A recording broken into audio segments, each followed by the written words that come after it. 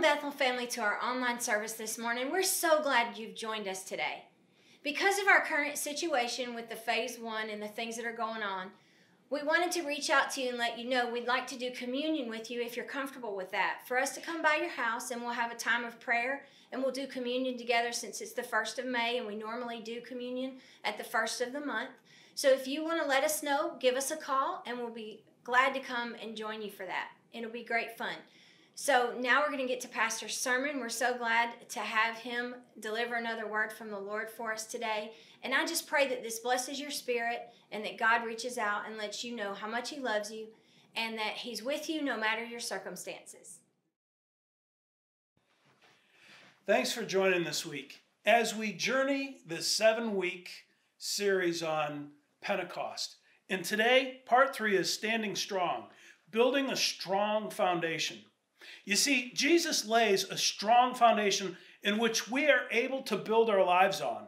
A foundation and a lifestyle of exceedingly above all that we ask or think.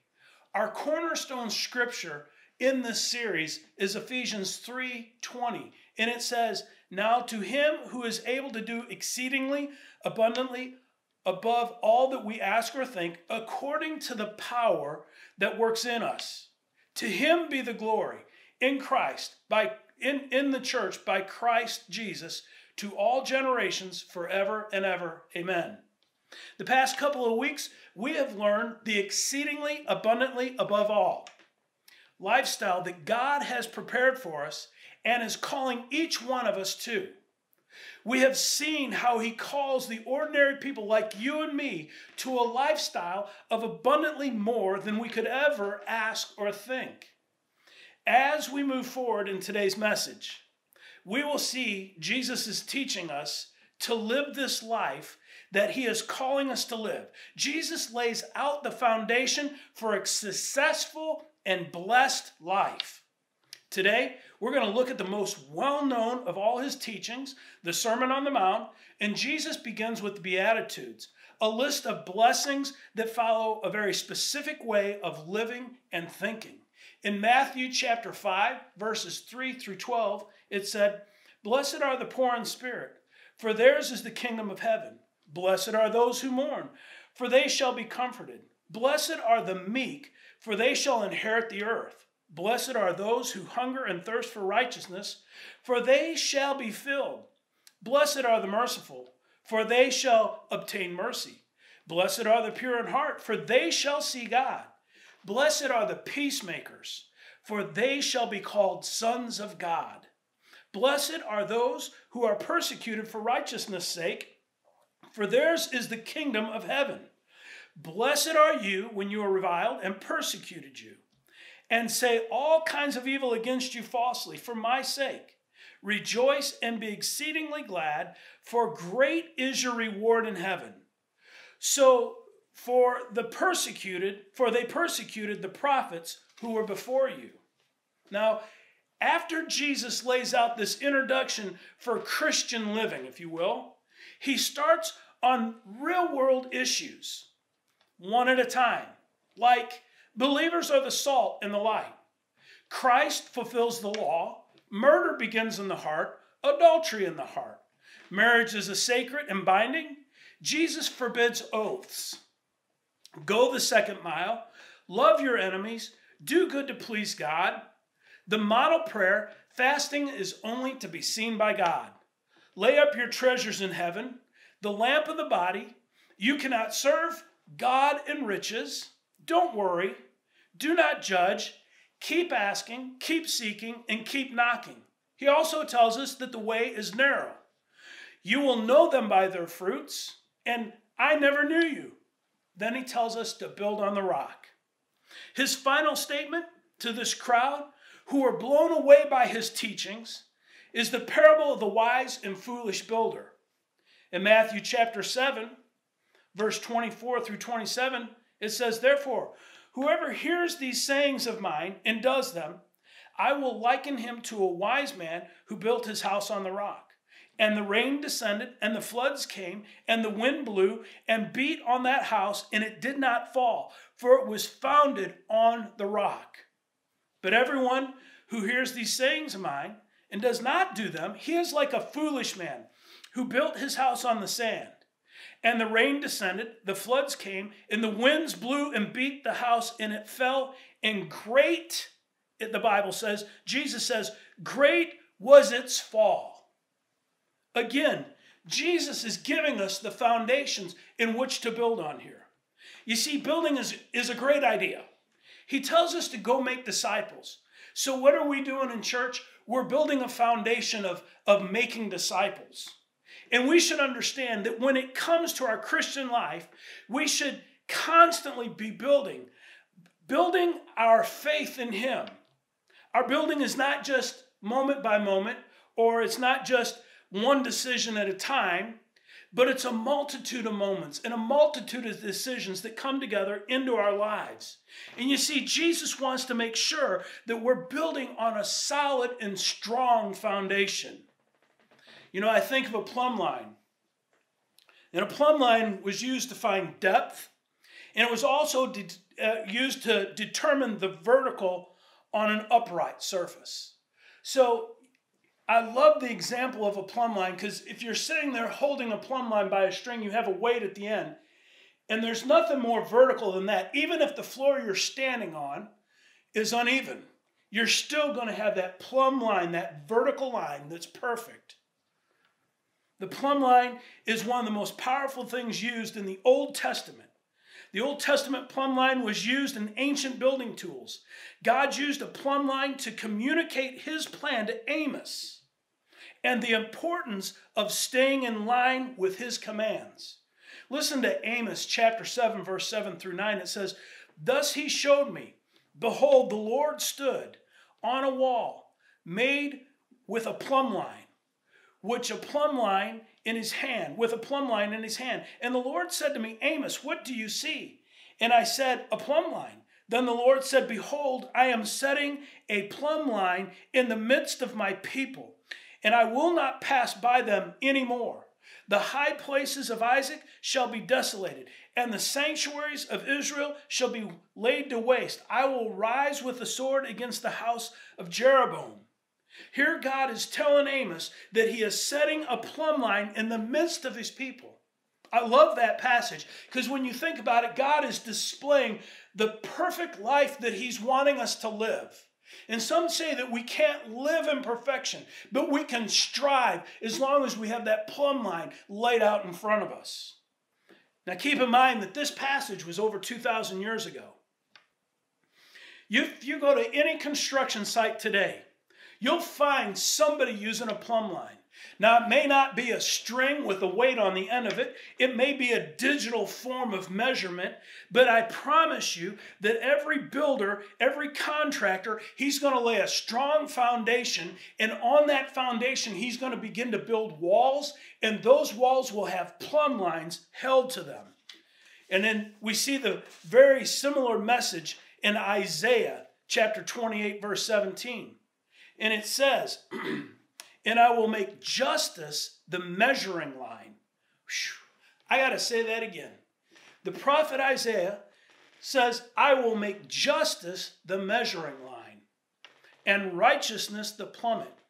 The hail will sweep away the refuge of lies, and the waters will overflow the hiding place."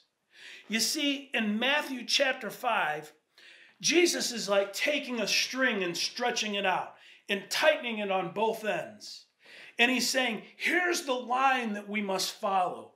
Here's the direction in which we must go. When I look at John chapter 10, verse 10, it says, "A thief does not come except to steal, to kill, and destroy. I have come that they may have life, and that they may have it more abundantly."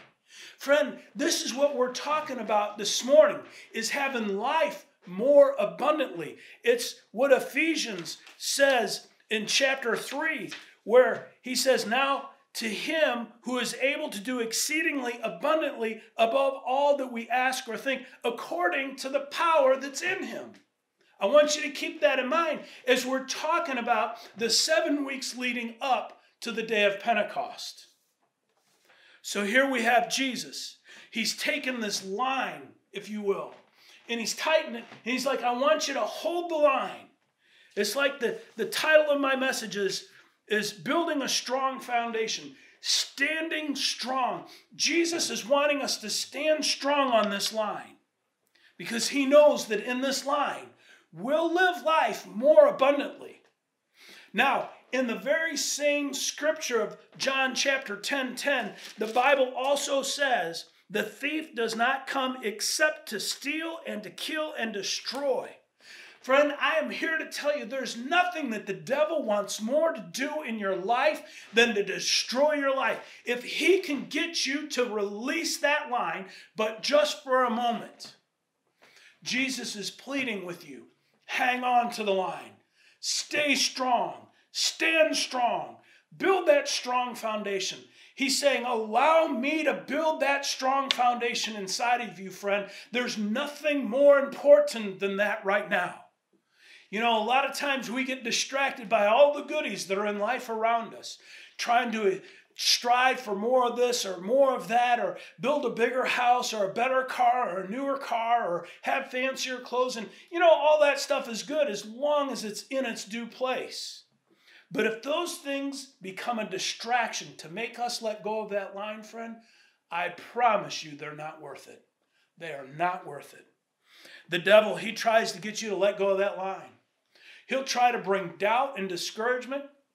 He'll do whatever he can to destroy you from hanging on to that line. He'll attack your family. He'll attack your marriage. He'll attack your job. He'll do whatever he can. He sees a Christian hanging on to that line, friend, and he's going to come up. He's going to try to get you to let go of that line because there's only one objective that he has. So he doesn't want you to spend eternity in the kingdom of heaven. But Jesus says, I have come to give you life more abundantly. And that's what we're talking about today. My first point, hold your commitment to God strong. Friend, hold your commitment to God strong. I've been reading through the book of Revelation at night, and I'm listening to the end times, things that are coming to us, and how death and destruction, and I sit there and I think about when Satan and everybody is thrown into the pit of hell forever in eternity. There is nothing in this world worth spending the rest of our life burning forever. There is nothing worth it, friend. Now, I kind of want to keep this lighthearted, but I have to tell you that I believe God is giving us a strong call right now. In the midst of all this isolation, it's time to build our commitment to God strong. We have a lot of time on our hands right now.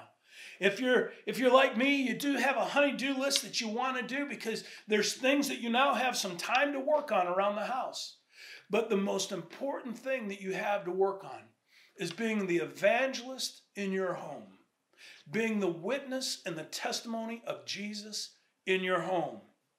Hold on to your commitment to God. Hold on to your commitment to God strong. That plumb line that God has drawn for us. Strengthen your relationship with God through the reading of His Word and praying. Place the Word in your heart so that when the enemy does come against you with lies and with deceit, you can rise up with that double-edged sword, that Word of God, and defeat him in the name of Jesus. My second point is hold your commitment to others strong. Hold your commitment to others strong, friend.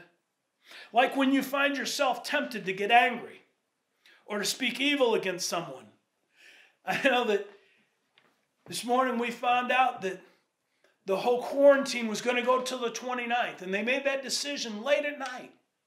And friend, I'll tell you what, we got a little angry in our house because we're in phase 1 and we're supposed to start opening the country back up. And it was hard not to get angry at that decision. But listen to what God says and remind yourself what the Word of God says.